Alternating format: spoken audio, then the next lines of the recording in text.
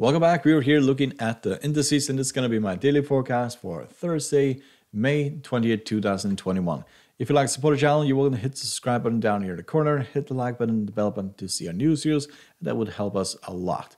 So we'll start by looking at the S&P 500, and as you can see, we have, well, it has been a roller coaster of a day. Especially the cryptocurrency market was particularly interesting, and people that want to see my technical analysis of the cryptocurrency market, I'll upload it later on tonight.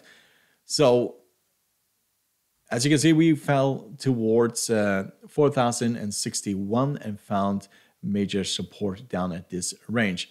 There was a lot of volatility at the end of the US session, mainly due to expected interest rates increases earlier, but basically the market shrugged that off and rallied after falling quite a bit.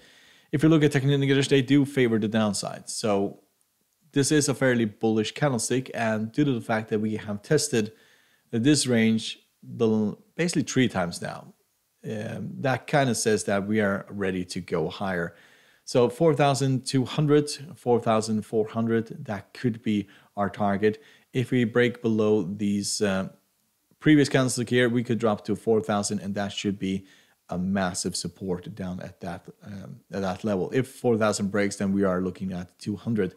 But this candlestick here does look very favoring the upside, even though these technical indicators are all bearish at this current stage. So let's look at the Dow Jones.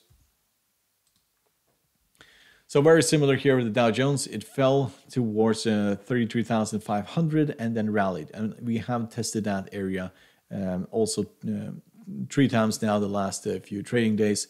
Technical indicators are looking fairly bearish, but this candlestick and the pressure buying at the end of the session, that is a fairly good signal that we may go and test at 35,000.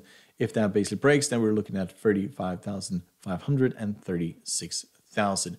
If we break below here, then 32,500 and even the 200 moving average will come into play. So let's look at the Nasdaq. So Nasdaq, well, it was basically all over the place, but also here, very encouraging that 13,000 has been massive support. So it also was massive support here where we took quite a time in order to break to the upside. So if you look at technical indicators, they are also very bearish for Nasdaq. We have been falling. May has been a horrible month for tech. And this is a fairly encouraging candlestick. If we manage to break above the 50 moving average and the 20 exponential moving average, then we're looking at the 13,000, 13,500 and probably 15,000. But we are having a crossing of the 20 and the 50 exponential moving average. So that is a worrying sign, because the last time we did that, this happened. So we did have a very similar move here, drop, tested this area twice, then we have a crossing here, and then bang. And that basically means that we'll drop towards the 200 moving average down here at 12,560, give or take. So just keep that in mind. That usually is a sign that we could drop significantly further, but this is a very bullish candlestick. So we'll probably see tomorrow where we are going to trade with this. This is a very volatile market and probably going to be really volatile tomorrow as well. So let's look at the German DAX. So German DAX is also testing roughly 15,000, which has been massive support. We are trading just underneath the 20 exponential moving average at give or take 15,172. But this is a very bullish candlestick. Technical indicators do favor the downside, so we may see a lot of choppiness before taking off to the upside. If we were to break below 15,000, then we could drop all the way down to 14,000 and the 200 moving average down here at 13,700. But we are in an uptrend and the 50 moving average is holding really well. But target here will most likely be 15,500 and probably 16,000. So UK, the FTSE. So FTSE as well tested the 50 moving average. We saw it here, got down there and then rallied. The same goes for today, got towards the 50 and then rallied. Are we trading just underneath the 20 exponential? If you have an opening above the 20 exponential, then it's a fairly good indication that we'll go and test the top of the Bollinger Band again at roughly 7,120. But if we start rallying here and take out this previous size, then we're probably going to 7,200.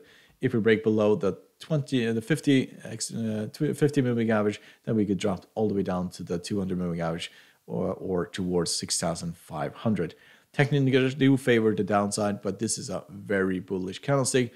Last time we had a similar candlestick was right over here, and this basically happened. So we tested the top of the Bollinger Band before breaking down. So let's look at the China50.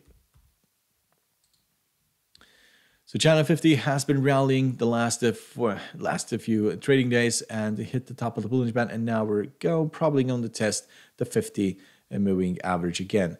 Technical indicators like the MACD are bullish, the stochastic is still bullish, the CCI is still bullish, and the RSI is flat at this point. But pullback and a bounce from the 50, that could be an indication that we are ready to go to 18,000 and then beyond. This has been an absolute train wreck for the last few months, but now it looks like we have at least broken the 50 moving average and are going to have a crossing of the 20 exponential on 50, which is a fairly encouraging sign. So, hope you found this helpful. You're welcome to support the channel by subscribing, hit the like button and the bell button to see our newest videos, and good luck and thank you very much.